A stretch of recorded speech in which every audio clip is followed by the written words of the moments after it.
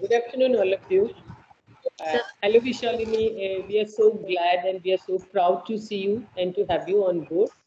And along with Visalini, I just take this opportunity to say hello, good afternoon, and a warm welcome to all the participants who have joined on board with us today.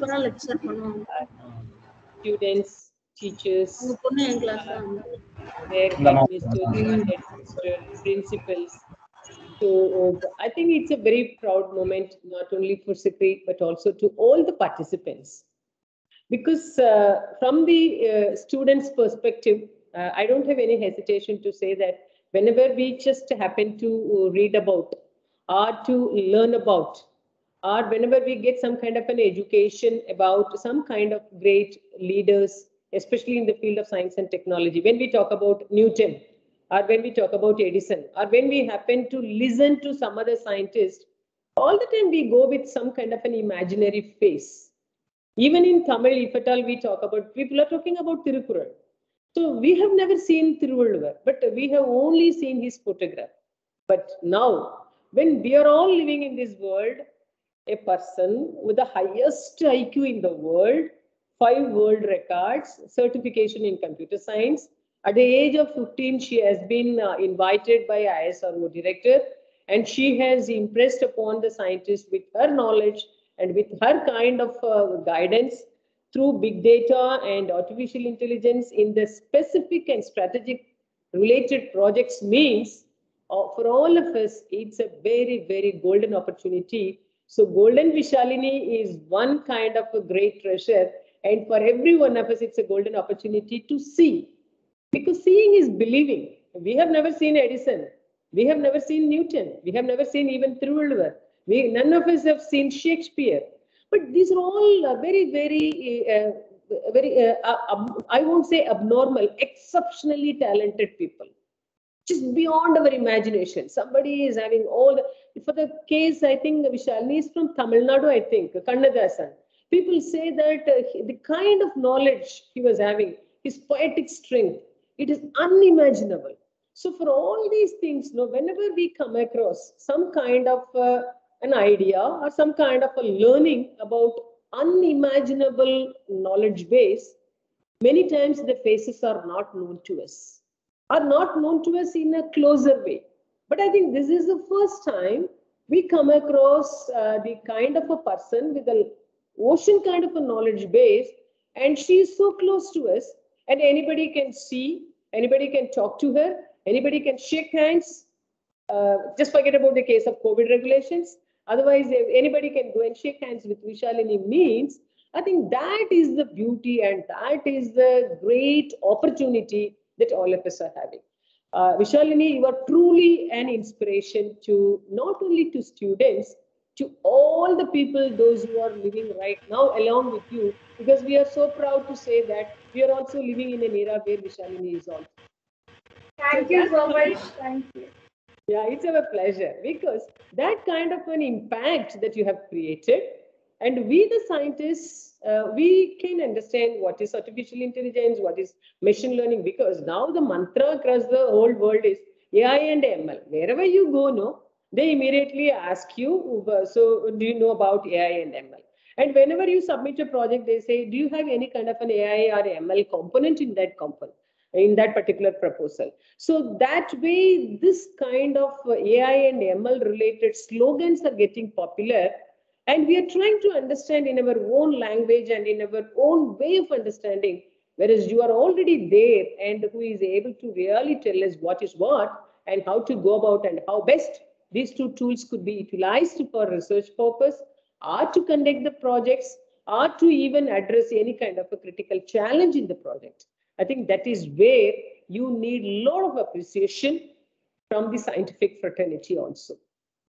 For any children, yes, you are an amazing, maybe iconic, tall figure for every one of them. And they will, by looking at you, they will get more and more inspiration. And they will also try to tell themselves that, yeah, I have a role model, because these days role model is another word, buzzword, I should say. The moment you ask any small kid, you can ask, who is your role model? No kid in his or in her life will say that my father is my role model or my mother is my role model. But of course, kids are there who will tell that my teacher is my role model.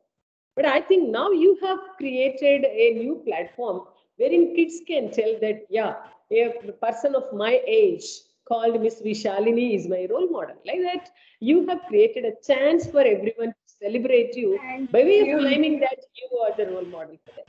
So I think this is a wonderful opportunity.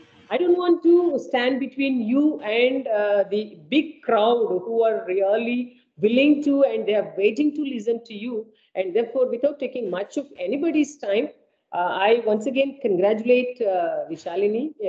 Even though you have been already celebrated and honored by the Prime Minister or the President, I think for each and for you, every appreciation really counts because little drops of water only makes the mighty ocean. And therefore, please accept the congratulations and appreciations from the CSIR family, from the CECRI family also. So we from Central Electrochemical Research Institute, we just appreciate you so wholeheartedly. And Vishalini, we really look forward a time when you will really come down to Karaikudi and just visit our laboratory. And if possible, in the month of September, if at all we are able to conduct the open day, wherein the lab will be open for general public and anybody and everybody can step in this campus and they can see all the scientific findings as well as the demonstration. So at that time, if you can make your presence, I think I can make a kind of a small show for you alone, and we will give you a stage where you can be a crowd puller and you will be a source of inspiration to the people around in and around Karaikudi. Because I'm asking you this help as in a selfish manner because I want this side of people or this locality people to see you and to get inspired by looking at you. So if possible, you make it to happen this year or otherwise also we won't leave you. Maybe next year at least we will chase and we will just definitely get you sometimes in Karaikudi. And at that time, we will make it as a big function with all other students also. Definitely, so with this kind, sure. Thanks. So with this kind of a one-line request, I wish you all the very best. And I wish Vishalini should be the line of inspiration for many other students also. Students, those who are there on the board, please don't ever think that only Vishalini can reach that height and we are all definitely below Vishalini. No, it is not like that. One day Vishalini was also lying like every one of us. She was also lying in the same platform in which we are lying today, but she has made it as a point that she will definitely reach greater height, an unimaginable height, and she has now demonstrated. And therefore, my dear good friends, students, please take this as a lesson that today we are in one particular platform and the next platform is the height of speciality. So with this kind of a target being fixed to you, I thank the opportunity given to me by Jigyasa. Once again, my sincere thanks and appreciations to my entire CECRI family, especially the Jigyasa and the Skill Development Program crew. And Vishalini, over to you. I wish to listen to your talk. And thank you all the students and teachers for your wonderful presence and gracing this occasion. Thank you one and all. Sir, you have to unmute yourself. Angapan sir. Thank you, madam. Thank you for your presidential address. As you pointed out by every congratulations to feather to her. So thank you for nice presidential address and congratulate to her. Thank you, madam. Now the over to guest Miss K. Vishalini with your time. Please, madam. Good afternoon, everybody. Is my presentation visible there? Yes, it's visible and full screen mode also. Okay, you can proceed. Yeah, but I get an echo of my own voice.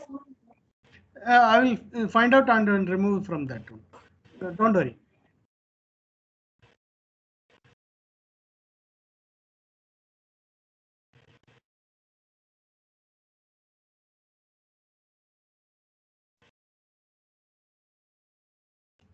You can proceed, madam. Yes, sir.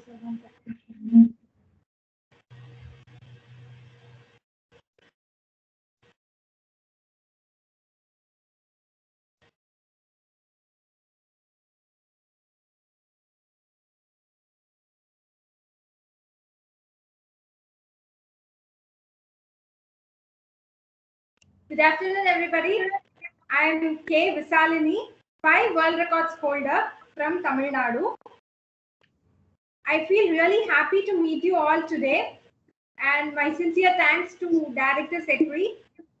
Thank you so much for every single prize you had done within a few minutes for me. It feels like, as you said, as a fraternity. Like people who are currently working on this domain and who have experience, and still I'm really a small kid compared to everyone like you. Uh, Hearing praises from you is really making me happy. Thank you so much for your words. Yeah, today, now let's go for the talk. Break the barriers, create new history. Life. The period of time between the time of birth and the time of departure from this world is so beautiful. Every single moment and every single event that has been recorded in a very beautiful fashion by nature makes us a human being after all. And in this life, we are supposed to meet a lot of people. And these kind of people can be categorized into 3 categories so easily. Number 1, those who accept anything that happens to them, either positive or negative, just as it is. They do not work upon any single step to change what that has happened to them. Whatever happens to them, they call it fate, they call it destiny, they call it lack of opportunities, they name it different things. Whatever that happens to them, they simply accept it or just complain about it. They do not take any action to change it. That is category 1. Category 2 is those who convert positive into negative. Anything positive that happens to them will be converted into negative by their activities. We really have to be careful with these kind of negative people. And these 2 kind of people can be easily identified by a single remark. That is, they always keep on complaining about whatever that happens to them. So when you see, if you stand in a place and keep complaining about what that has happened to you, instead of working out a solution to get out of the negativity, that's not what you call yourself as a human being itself. I really would like to say we need to keep away from such kind of people, those who convert positivity into negativity, or either those who accept anything that happens to them. And number 3 is the most important one, that is people who convert negativity into positivity. We have to associate with people like this 3rd category. Whatever negativity or what you call challenges in those people's point of view, whatever that has been posed by life to them, they strive forward to convert that challenge into a positive outcome. And I read a beautiful quote in a book recently. It says, every single person in this planet can light up a room. And a few people light up a room once they enter the room. And a few light up the room when they exit the room. Really a thought-breaking quote. If you just say hi or just associate with someone, and if you keep on hearing a load and load of complaints from them, would you keep on talking to them? Would you just continue or let them spill all their negativity into your brain? No, you'll find some kind of excuse to let out of them. And that's why I say every single person has an ability to light up the room. But we have to be in the 3rd category, changing the negativity into positivity, as well as light up a room when we enter inside the room. A familiar face, Thomas Alva Edison. We all know the story. When he was in school, his teacher wrote a letter to his mother stating that this child is unfit to pursue education in any school, not only our school. His mother especially took that negative moment into a challenge and converted it into a totally positive outcome. Today, no kid can finish his schooling without studying about Edison or his accomplishments, the inventions and the thousands of patents he holds. That's unimaginable. That is an example of an achievement because they changed negativity into positivity. Michael Phelps is an Olympic swimmer from United States of America, but we do not know important problem that he faced, that is ADHD, attention deficit hyperactivity disorder.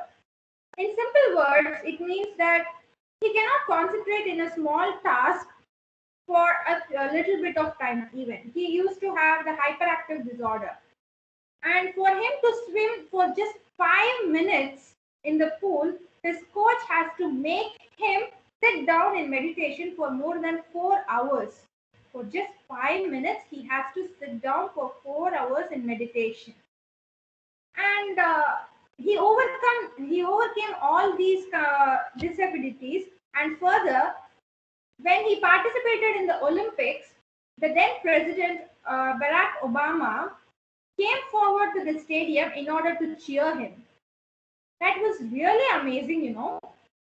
And today, he is the only person on the planet who holds 23 gold medals in individual category in swimming. He created history. He just did not overcome whatever negativity that came to him, but he created history. Someone else in the world can break this record of 23 Olympic gold medals, but he was the one who created history. That is important. A familiar Indian face, right? We would have seen this person in 2008 Beijing Olympics, Mr. Abhinav Bindra, who brought India the first gold medal in individual category ever in Olympic history in rifle shooting. But do we also know that he had vision disorder? For any person to excel in this particular game, rifle shooting, their main power is their eyesight. But this guy had issues in his sight itself. But he never let this disorder win over him. And remember that blissful day when he won gold for us we all would have felt immense pleasure and pride in our hearts when Abhinav Bindra bowed his head down to receive that gold medal and our national flag soaring high in the arena along with the national anthem playing in the background. That is an example of converting negativity into positivity. Do you know this baby?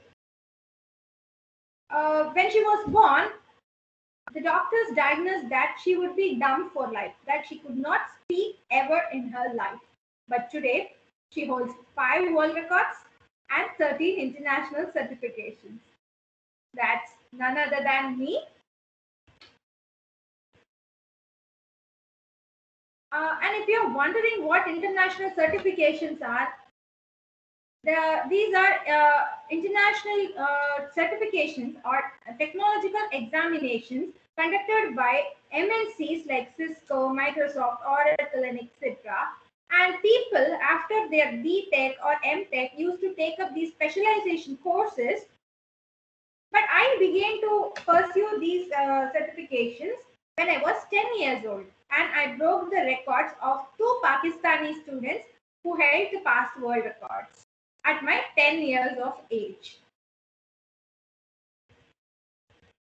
And one Sunday, my father received a phone call from the Prime Minister's office stating that the Prime Minister of India, Sri Narendra Modi ji, wants to meet your daughter.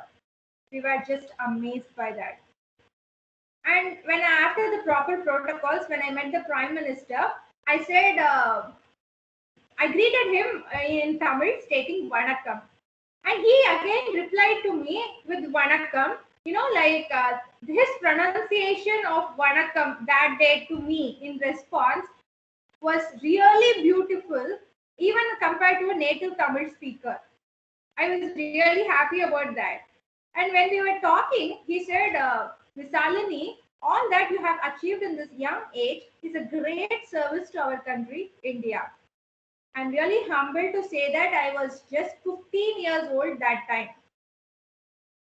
And during that meeting, we were all assembled there, and the Prime Minister was walking into the hall to talk to me. At that time, my mother spilled happy tears. That is because that was the day the Indian Prime Minister was arriving into a hall to talk to that child that was declared dumb for life.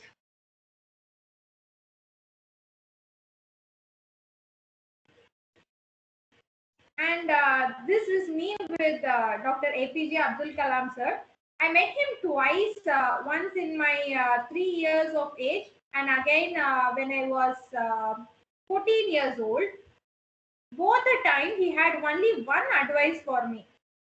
It was that, Visalini, I'm elated to hear your achievements so far, but always ensure that you keep contributing to our Indian country. And I'm keeping up his words till now. And this is an important event in my whole life. It was when the director of Indian Space Research Organization, ISRO, invited me to deliver a technical lecture to about 2000 plus scientists of ISRO when I was just 15 years old. And this is me in their campus. This picture is really precious to me. You see, I'm standing on the dais, occupying the ISRO podium and delivering a technical lecture to their scientists. My lecture received huge applause and standing ovation from the scientists, as well as the Mangalyaan satellite sent to Mars by ISRO. You can see the satellite here in this picture. You can also find the image of the very same satellite printed in the back side of the 2000 rupee Indian currency note. But I am humbled to hold the privilege of having this satellite in the showcase of our home. Further, from my 10 years of age, I had been invited as the chief guest and keynote speaker for about 13 international conferences. If you guys are wondering what this is, international conferences are held by MNCs or higher ranking universities. Even among those conferences, I had been to top tier ones with limited and selected audience, where people need to reserve their seats by paying a fee of about rupees 25,000 plus to just attend my lecture. Well, I was not sitting as one amongst the audience in those places. I was standing out on the dais delivering technical keynote lectures as a chief guest. Here, people or delegates from about 1,000 plus countries used to arrive to discuss new developments and technological breakthroughs in their domain together. So you can expect people of about 40 plus age. But I was the only little girl present out there, not as an audience, but as the chief guest, as the speaker. And I would be pampered like a princess by all of them. And this is a picture of me delivering a keynote address at Google Global Conference. And this is me delivering a keynote lecture to a gathering of about 1,000 plus engineers in Kuwait. You can see me standing in the left corner. And I met a very special person there, who is the world's first humanoid robot. It's Sophia. Sophia was developed by Hanson Robotics in Hong Kong, and she is the world's first robot to hold citizenship. She is the Saudi Arabian citizen. And this is me having a panel discussion with Sophia on artificial intelligence. And during the discussion, Sophia said, Visalini, I'm a product of artificial intelligence. I'm born out of artificial intelligence, and you hold the world's highest intelligence quotient. So I would like to join hands with you for developing positive and advantageous technologies for the future of humankind. I was really feeling happy and humbled with those words by a robot. Now coming back to people, there is one advice we all need to we all need to implement in our whole life. That is, we should not miss any opportunity. We should use it well, but at any case, we should never misuse the opportunity. And if we do not get an opportunity, we are destined to create an opportunity. If opportunity doesn't knock, then build a door. Then what is the door of your life? Confidence. Confidence is not just, as per the dictionary definition, the antonym of skepticism, the antonym of fear. It is an innate gut feel. It comes from the trust within, the trust you have about yourself within yourself. And it depends on the perspective of self. What you think about yourself builds your confidence. You know, I have a really interesting story from a folk tale that says what confidence is. Once upon a time, there was a king who held a competition in his whole country. He did not have a heir to the throne, so he wanted to choose the next heir through a competition. He announced that whomsoever is capable of pushing the enormous palace gates with bare hands shall be the next heir to the throne. But in case if someone attempts it and fails to open the door with bare hands, then both of their arms will be cut off. People were excited with the first announcement, but the second condition was scary. Everyone backed off with the fear that they might lose their hands if they failed. But one man came forward and the king asked him, "What if you lose your hands if you fail?" Before he attempted, he said, "Yes, if I fail, I might lose my hands, but I will be alive. I can just work out a solution to come out of that disability. But if I win, I'll be the next king. I will get a whole new kingdom to rule." That's confidence. And when he attempted, he pushed open the door perfectly. That is because the one, he was confident, and number two, the palace gates were not locked. Uh, they were just standing on the locked position, but they were not locked. The king had that clue with it, but he did not say it publicly. He wanted to find a confident king for their kingdom. And this confidence is the difference between successful and unsuccessful people. Successful people keep going. They make mistakes, but they never quit. But you need to be careful in one point, that is the right dosage of confidence. When the dosage increases, confidence becomes overconfidence, and that is the ill fate. I agree.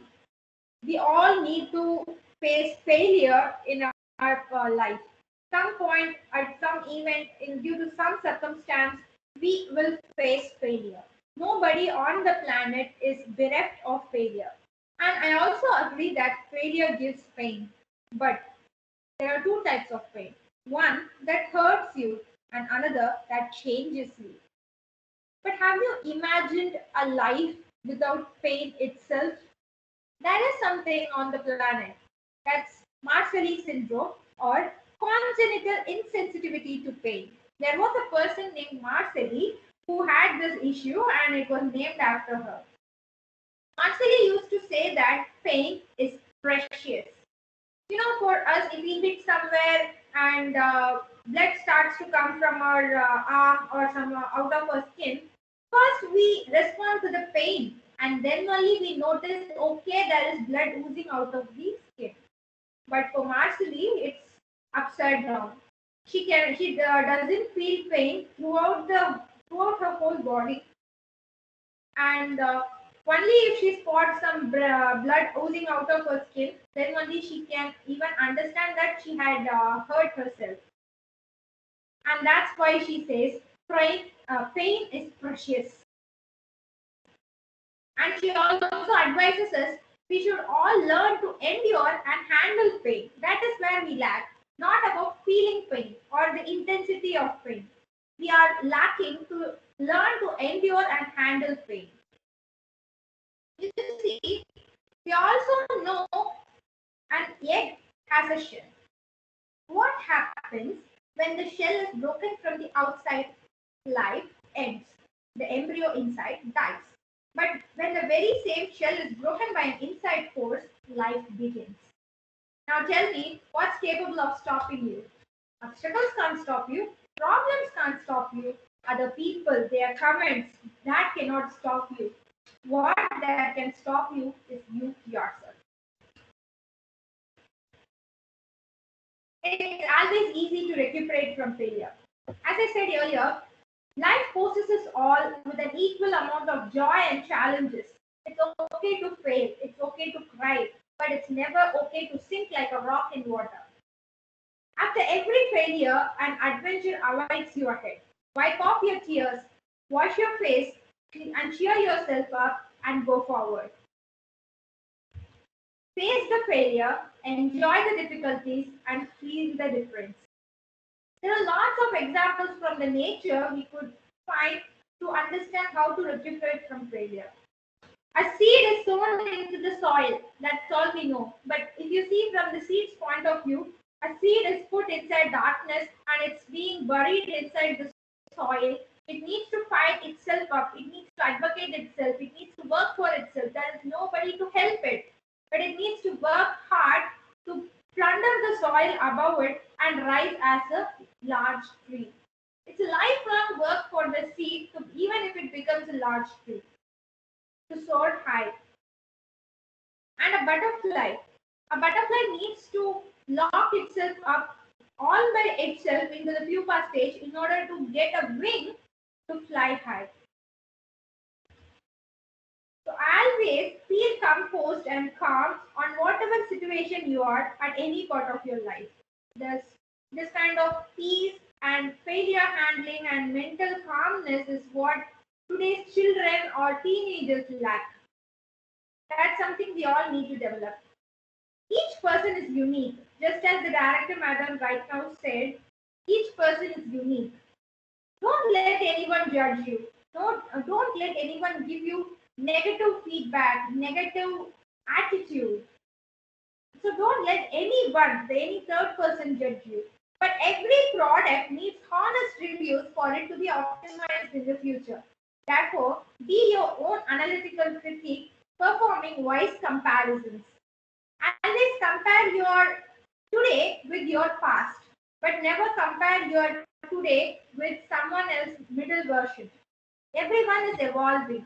So is you, so is me, so is everybody else. This life is a complete evolution. And therefore, perform wise comparisons. And let me tell you, there is nothing impossible in this world. Once upon a time, people were saying that the only impossible thing in the world is to come out of mother's womb and get back inside again. Even that is ruled out today. Lindley Boomer, she is that great kid who ruled out this thing. Lindley Boomer is the daughter of Margaret Boomer. When Lindley was inside her mother's womb, the doctors found that there was a tumor sticking to her tailbone and sucking all the blood from the fetus.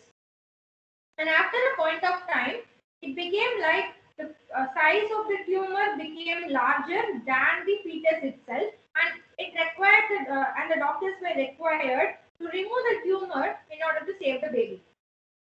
Dr. Darrell Cass, a fetal surgery expert, came forward to face this challenge. And when Margaret was 26 weeks and 5 days pregnant, a surgery was planned. A critical surgery which had only 20 minutes of time. And within that time, the doctors had to cut open Margaret's abdomen, take the baby and the tumor out.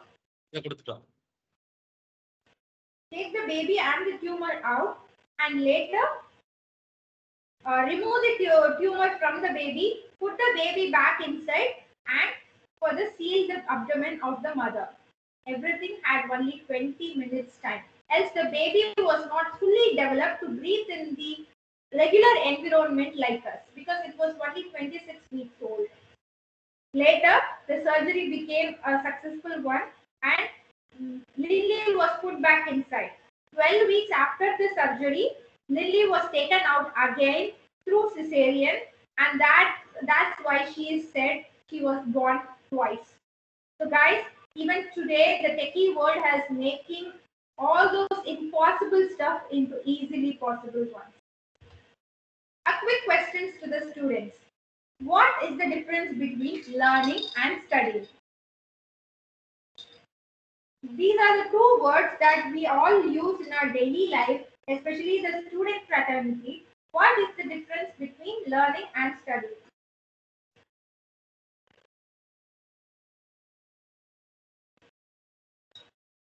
Anybody?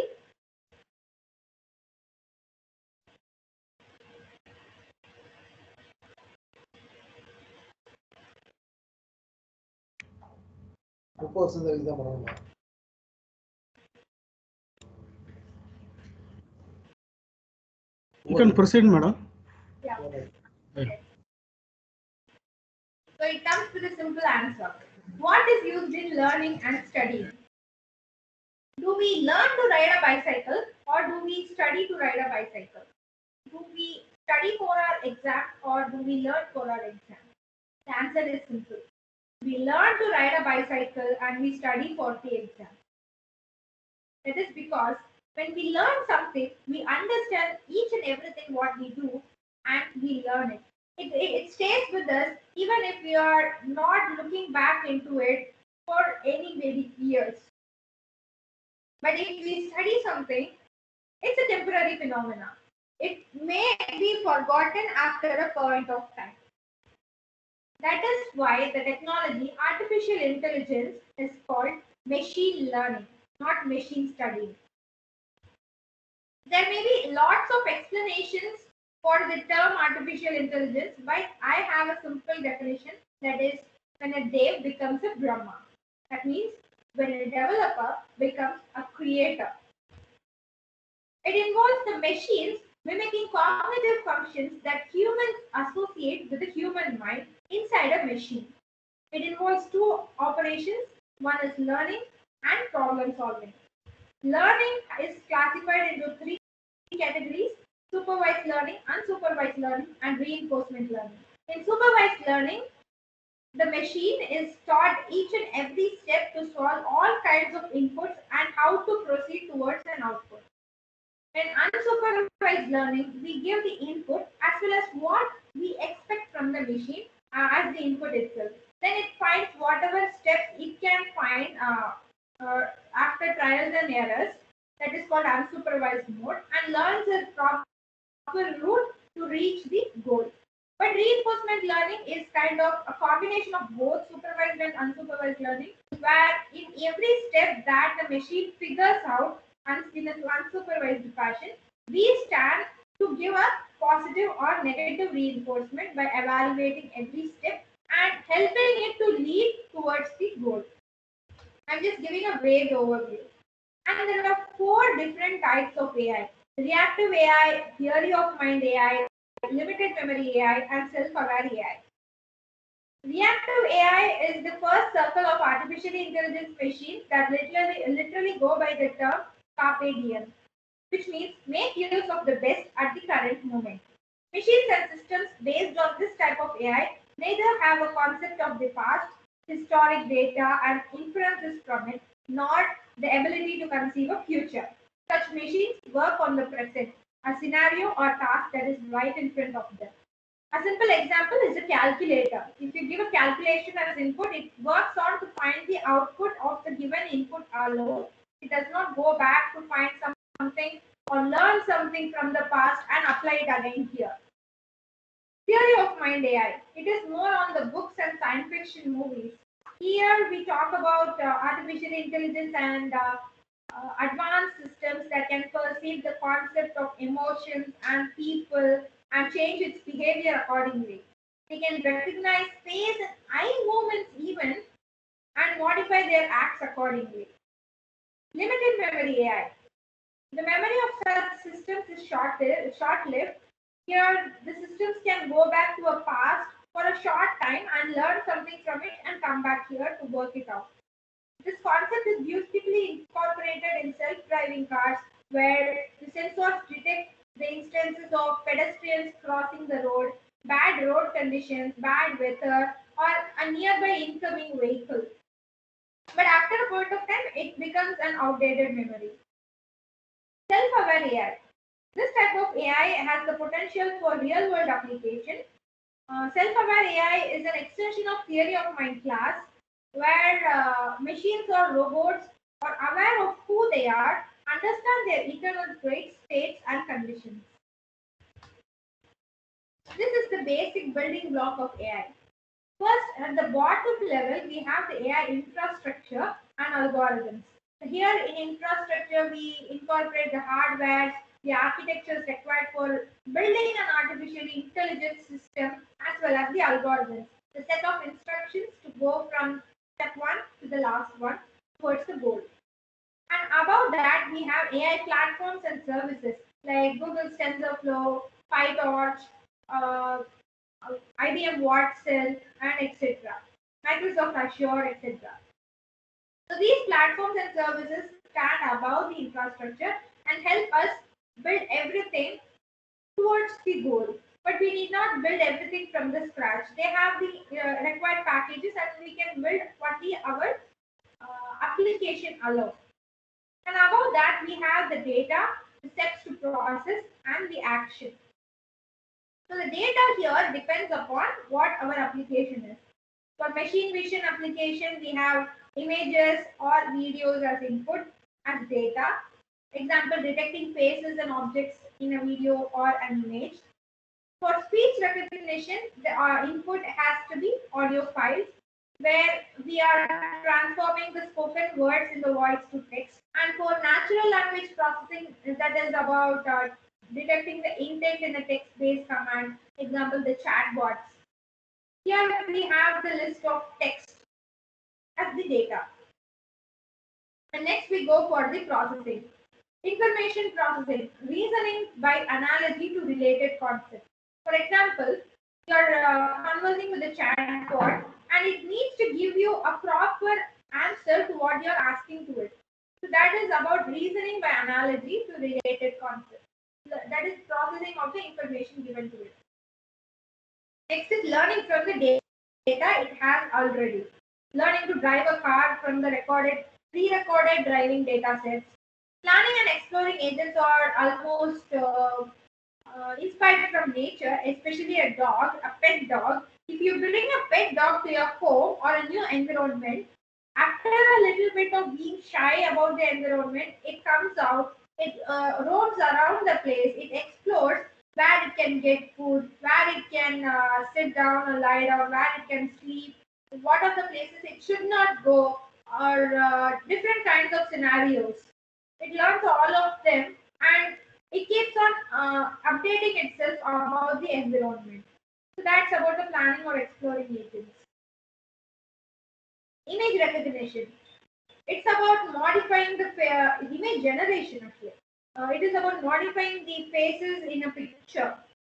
Example, deep face. Speech generation is about providing speech or voice to the virtual assistant. Or simply, it can be told like converting text to speech in a particular voice.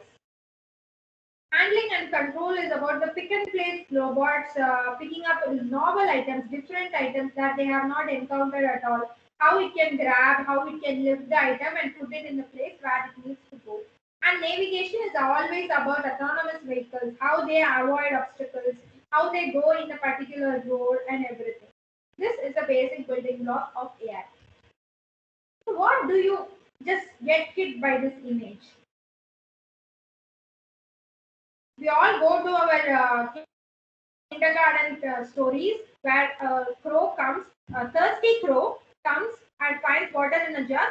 As it is in a very low level, it puts some pebbles inside and the water lifts up. The crow drinks on a sunny day. This story we can never forget at all. It is because we understood what happened. We never saw such kind of video, or I mean, people of my age, when there were no animation graphics, we never saw a crow really doing such things. We never saw an animated video, but we created a visual inside ourselves. And we did not require any graphic designer, user interface designer, or even an animation expert for imagining what happened in order to understand. And this is how we are trying to incorporate this feature of the human brain into a machine, and we call it artificial intelligence, learning and understanding. And today, the dumb, deaf, and blind system is called as an intelligent system, an artificially intelligent system. But let me just say you, robots today are not highly capable as we perceive them to be in science fiction movies. But there is immense scope, and as Director Madam said, it is like artificial intelligence is everywhere. It is like water and soil. Whatever domain you can just post, people are just talking about how to incorporate AI into that field. But there are also a lot of complainers who say AI is taking away the jobs. No, AI might take away jobs, but it creates new jobs that never existed. Why are you just keeping on looking at those jobs that existed in the past? This world, it keeps on evolutionizing everything, and that way AI has bigger potential. AI powered assistants are there everywhere today. You know, Siri and Alexa are highly patient and responsible household managers in many homes today. They do not shout at us like our parents do, and we are conscientiously truthful to them. But yeah, what's wrong in Alexa knowing where the hell did I keep my wallet, and Siri knowing what's my bank account number in my phone notes? I have not asked anything from Cortana so far to estimate her ability as a data witch. However, Google Assistant so far has not asked for my locker passcode. Anyway, 6 years ago, I was in my first year of bachelor's, technically 15 years old, when most top tier companies were battling against each other in developing the best AI assistant. I did not have access to Alexa or Siri at that time, but I was dumbstruck when I found a new thingy on my phone named Google Assistant popping up after an update of 3 hours, eating up my data pack. That enigmatic AI program showed me suggestions on where I could go on a next trip depending on my travel history, deriving the data from my past phone locations. I started to dig deep into Google Assistant then. The first thing I did was to keep my location turned off 24/7. I was feeling insecure, like there was some invisible eyes watching over me all the time. I was concerned of something called privacy and everything. Later, when I got to know about what's lying behind the AI-powered assistants, then I befriended the interesting evil, and now Miss Google Assistant is my ally, reminding me birthdays of my associate staff at 12. And it has a lot of features today. It's about like another friend, another non-living friend along with us all the time, like a shadow. And Alexa knows more stuff about my projects than I could remember. But have you wondered what lies behind the voice of AI? With that sheer curiosity, I dived into AI in linguistics, and Google punched me back with another sheer spectacle of creativity called poem portraits. Google poem portraits. Here, you are supposed to give only one word as a trigger to the application, while it gets you a poem that keeps on extending until you can exhaust staring at your screen. I wanted to test it with a hard input. I gave a trigger as phosphorescence. Phosphorescence is the word that means to the natural phenomena of emission of light without any perceptible heat. And this is the first stanza of the whole poem itself. It says, in the silence of the flames, the night of the stars, your warrior heart wanders across that sea whose light shines on my soul. The flash of the first hills are cold as your little brook. You see, This is full of metaphors. Well, I keep awing at the enjambment, how the words flow and how the prepositions are placed and everything. And that time I received an automatically generated report stating that this poem, the whole one which kept on flowing till the bottom of the screen that never exhausts, it said it is an AI generated poem based on a 19th century poetry style. With little bit more research, I came to know that genetic adversarial networks or GAN is the technology that lies behind it. And GAN is what that hooks me up today. GAN or generative adversarial networks or genetic adversarial networks was developed by Ian Goodfellow from the University of Montreal. Facebook's AI research director Jan Laken mentioned that GAN is the most interesting idea in the last 10 years of machine learning. In simple words, given a training set, this technology learns to generate new data from the same statistics as the training set. For example, a GAN trained on photographs can generate new photographs that look at least superficially authentic to the human observers, having many realistic characteristics. And this same technique can be applied on any distribution of data like images, music, speech, prose, writing, anything, poetry, whatever it can be. You see, this picture is called Christie's portrait, and this one was the world's first artwork that was generated by AI, and it was auctioned to a price of 432,000 US dollars. This is how AI, this GAN functions. We have a generator that takes random numbers or the noise vector. The generator network then returns some sets of fake images. This generated image is fed to the discriminator network alongside a stream of images taken from the actual real image dataset. The discriminator takes both real and fake images and returns probabilities between 0 and 1, with 1 representing prediction of authenticity and 0 representing fake. And here we have a double feedback loop. The discriminator is in a feedback loop with the ground truth of the images, which we know, and the generator is also in the feedback loop along with the discriminator. And finally, we get a predicted label. Applications of AI is in applications of GAN is in all domains. Simple examples are text to image generation. As you can look below in this image, if you could describe as a scenery or anything, it can fetch you an image. It can generate you an image in a particular resolution, which looks exactly as your explanation. The small bird has an yellow crown and a white belly.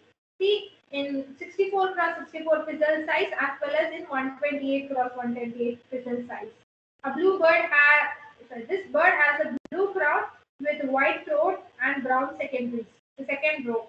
And this bird has red head, throat and chest with a white belly. Everything is incorporated perfectly. And if you're wondering if this thing has been Googled or what, not at all. These ones are generated by the artificial intelligence system in real time, in live input and output scenario. This is image to image translation.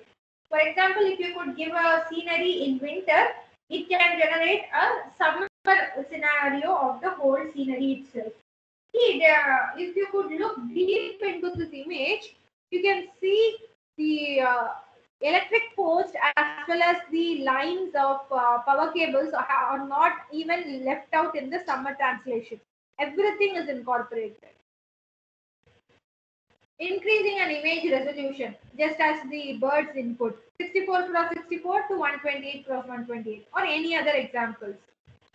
And predicting a next video frame. This is incorporated in many of the video games, especially when it is involving lots of users in live scenario. That time we need to predict every video frame automatically and we need to generate them in live scenario. And also it's used in editing podcasts to assist people. So let me ask you, is this good or bad? A lot of people will say it's bad because I have met so many people who chastise AI as a job snatcher. They do not look deep into it. The breakthrough of any technology will definitely take away something that existed before it. And that's why it's called a breakthrough, an invention. Example, the invention of wheel took away the job of palanquin bearers. There is nobody carrying someone else on their head again. Wheels do that. And the inventions of computer revolutionized back ledgers. Can you see anybody writing down your transaction, your account number and details on a long, big, thick ledger or a register today in the bank? Everything has become UPI. Everything is automated. When mundane jobs are taken away, we got to see that it opens new gates that never existed before. And all we can do is to enlighten, encourage, and contribute instead of admonishing artificial intelligence as whole. And about the ability of AI, the development is how we can figure it out. This kind of technologies are not harmful to the humankind. It's just demonstrating what human beings can do. And AI today is kind of a toddler. Once upon a time it was a baby and it's now a toddler, and it's having a lot of scope in the future to become a teenager and mature into an adult. But anyway, we have to keep in mind that we humans have the control. Humans are not in the control of AI unless we get addicted to it, but we have the control over the technology. Instead of just seeing how the system can automatically function and imagining how it could become a threat to humankind, thanks to all the science fiction movies having similar kind of ideas, we have to look from the point of view of demonstrators, the people who work in AI, and join hands with them in understanding what AI has the potential in reality. And technology is always a mirror. What is present in front of what is displayed to it is what it displays to us. What is present is what is displayed to it. And therefore, as I said, we need data for a machine, an artificial intelligence machine, to figure out what it needs to do. When the data is proper, its activities will definitely be proper. But instead, if it happens into a mishap, then the blame is never on the AI machine. It has to be on the developer only. And therefore, the goodness of AI outweighs the bad. Let's always enlighten, encourage, and contribute to the development of this new technological breakthrough, having it under our control. Therefore, kids, aim high, think big, and achieve more. As I said in the first stance, it's opportunity. Opportunity is everything. Never miss your opportunities. Use all your opportunities to the fullest of yourself. Never misuse an opportunity. And life, in case, doesn't give you an opportunity, you are supposed to create an opportunity, not just for yourself, but for everyone around. Let's break the barriers and create new history. This is my website, www.kvisalini.com, which I developed at my 10 years of age. And this is my company, Vika Innovations. And this is my email. You can note it down, info@kvisalini.com. In case if you want any kind of technological advice or you want to learn anything on AI, you can feel free to contact me on my email ID. Just mention that you had attended this event so that I can connect to you. It was, and thank you.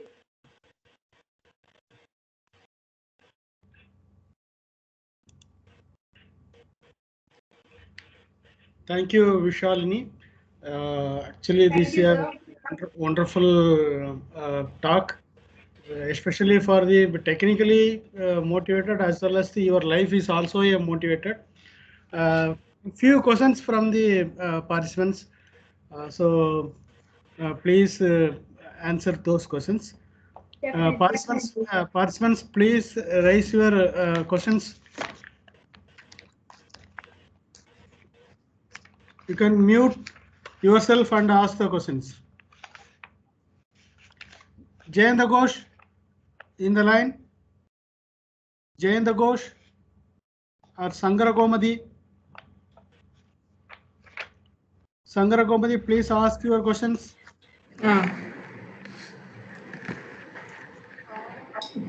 Yeah, wonderful speech at this one. And we have learnt a lot of things as a base level. Am I audible?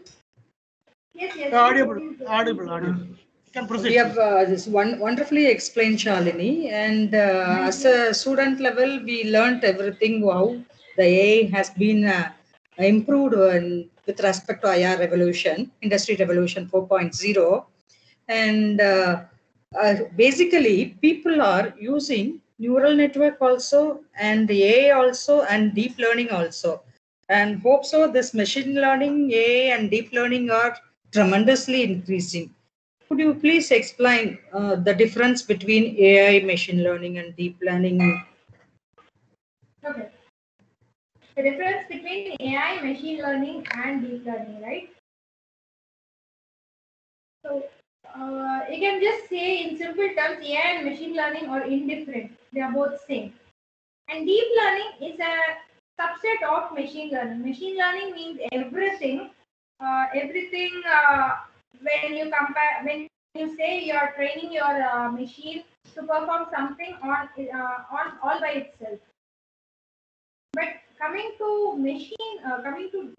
deep learning, it is about as you said, the CNN or convolution neural networks or neural networks which we use to implement. So the neural networks are simply a mimic of the human brain neural networks itself into a system level. And in deep learning, we have, as the name suggests, some kind of deeper algorithms which can handle lots of data, as well as different kind of algorithms that are smarter when compared to the rest in a larger data set. And you can say, like, for machine learning, for the intelligent behavior, it requires a considerable knowledge, a prerequisite. But in deep learning, it can learn by itself so easily compared to the machine learning algorithms. And whatever you say, deep learning is always a subset of machine learning. It's not something out of the world. There are lots of SWAYAM courses, NPTEL courses about deep learning. And today people are not teaching you what machine learning is as a special course, because today we are just focusing the students to learn about what the best technology is, not the old ones. That's why. That's the simple difference. When you are going to deal with a large data set and you want a very specific output or application, we go for deep learning. Anyway, deep learning is a subset of machine learning. You can Google about this for better and even clearer examples.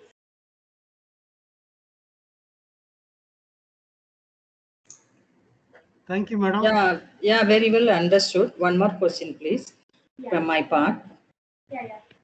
Proceed. Actually, people are nowadays. This course has been introduced by MHRD recently, isn't it, for the college students for the past 3 years? So, and people are very afraid to set up a lab and the related functions. Actually, people understand that a cloud server is necessary, and the students are studying their Java or Python course basically. What kind of a language is exactly needed for artificial intelligence as well as database retrieval? Because AI and database is an integrated course for the college level students. And in that, what kind of a laboratory facility or software we have to concentrate on Are you or a student purchase in on? college, if I can ask? Pardon? Are you a student in any college or? Yeah, I am a student in a college. Actually, faculty. Currently working as a faculty. For my student, I am asking. Okay, then nice to talk to you, madam. About the artificial intelligence infrastructures that you need. Today, lots of architectures are available through the cloud source systems that you said, and it always depends on your requirement on what kind of application your kids are going to develop or what you are going to develop. Because there are specialized architectures available, specialized infrastructures, specialized software as the service available from where you can derive your required parts. As I explained, in the basic building blocks of AI. Like that, you can figure out whatever infrastructure you want for just for your application alone. There lies no overall all-in-one architecture available. It always depends on what your application is. And about the language required to be learned, I would first suggest Python. Python is really mandatory. And now there are lots of languages available that can be applied on AI. And R programming for data science, R, Go, and all. Likewise, there are lots of languages that are specialized languages that give you different packages that are already present with them or supported open source by different developers across the world that can assist you towards that particular application alone. For example, you need lots of TensorFlow libraries can be helpful in your image processing and all. Likewise, different libraries are required for different purposes. And in that way, there is no specific one. And if you are wanting to do something regarding this, wanting to establish an infrastructure for a specific application, please connect to me through my email ID so that we can discuss what your requirement is, and then we can figure out what you need in reality. Or in case if you are wanting to try something out, if you want to explore, then Google Collaboratory is ultimately efficient, because even I used to use Google Collaboratory for testing out the algorithms or my slight changes that I'm trying on my projects, in case if I'm outside, like that. But establishing your own laboratory is a great thing. Yeah, I have for this idea itself. Yeah, hopefully I can connect with you for more detail. But with the cloud server alone, just now I'm working on that AI. But you have given some some consolidated data. It is really helpful. And the Scala software also we have now. Okay. Okay, thank you. Thank you. Your name, madam? Gomati, Chennai, Adi Engineering College. Okay. Professor of college. Okay, okay. Nice talking to you. Yeah. Nice interactions. Thank you, madam, for your voice. Wonderful interaction. Jayendra Ghosh is there? Is on the line? Yes, good afternoon. Yeah, you can ask your questions. My question is, in the multiplayer game like Ludo, when there is no friend to play with us, computers are playing with us. Means there is an option that computers are playing with us. So how the AI is used in game development? My main question. Okay. AI in game development is an integral part, but I have not worked on projects that involve game development.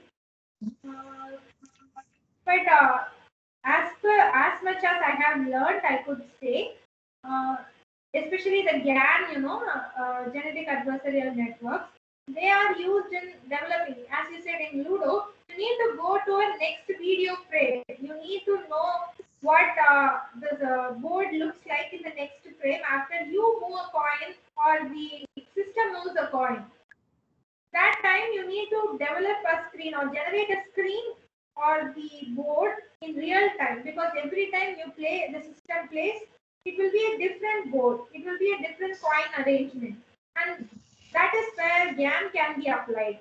But apart from that, the system would have been already trained on a set of rules about the game. For example, in chess, there are lots of rules. Likewise, every game has a rule.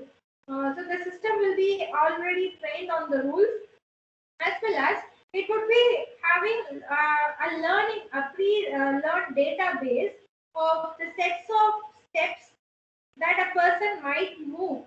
For example, if you move coin A, then your next movement you will try this only. This will be in the data set.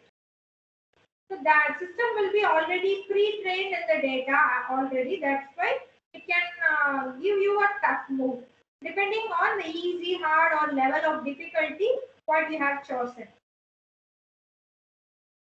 And game development, in the sense, it's totally a different domain. So you can find lots of details about it in Google. I have not, my area is about artificial intelligence into image processing, into image development, and as well as on assistive technologies. I work towards products, especially with hardware, when compared to games. That's why I suggest you explore more on this.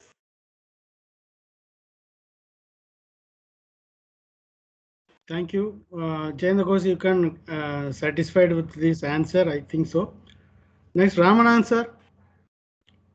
Ramanathan. Yes, sir. Good afternoon, sir. Yeah, please ask your question, sir. Yes, sir. I would like to ask one question. The goal of artificial intelligence is to create intelligent machine that can mimic human behavior. Yes. So is it possible to create an intelligent machine expressing all the human behavior, such as love, affection, sentiments, emotion, similar to human beings? This is my first question. Okay. Another one question I would like to ask.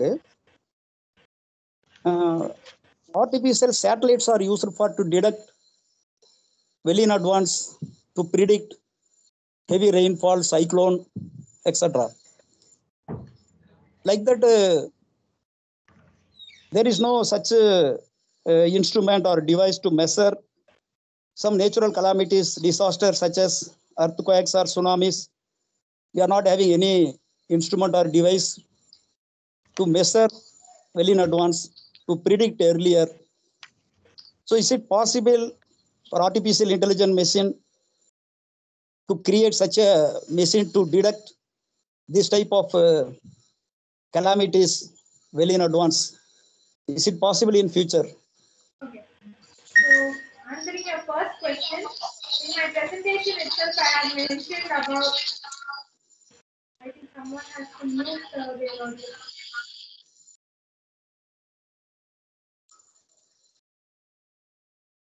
Yes, sir.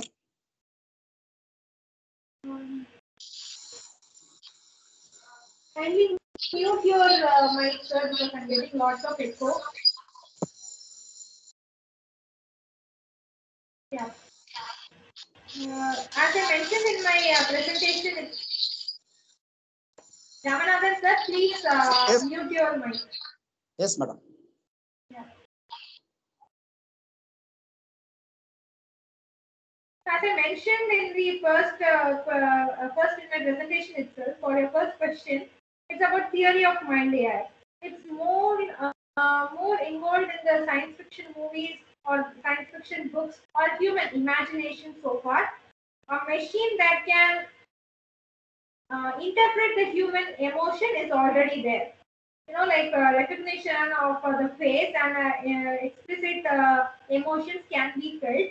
But when you say a machine that can mimic your human emotion, like if you are affectionate to someone, how a machine can be affectionate to you, that kind of thing has not yet evolved. It is still in process. But detection is already there. Emotion detection is already there from images, from live video, everything is there. But a machine doing all the emotions, expressing all the emotions like a human being has not yet been evolved yet. But I expect lots of prospects for that to come in the future, but in the far future. And about your second question, the artificial intelligence satellites that can predict calamities in well in advance, right? About that, first of all, nature is totally unpredictable. We have lots of data. We have past history of weather records, climatic conditions for all the geolocations. But still, even with human interpretation, there can be some mistakes. At that time, you cannot expect a completely AI-based machine to give you 100% absolutely right answer about a natural calamity. Because natural calamities are some things that is a catastrophe which cannot be stopped unless it does by itself. And about AI, I have one perspective. I always want AI, I as a person, as Visalini, has a perspective that AI should always be kept within a limit. It should not be applied into each and everything. There are people who are developing projects. I come upon a few people who are developing projects like there is a big laboratory for researchers, for example. People come in and come out. They used to sit in, work for a project and come out. And they have a chair. They can occupy any chair. And depending on their past records, their own cooling system above their head will function according to their past history of temperature records. You see, we humans need some space to be ourselves. AI should not be incorporated in such kind of unwanted applications. Likewise, AI-based satellite is really interesting, but I still doubt if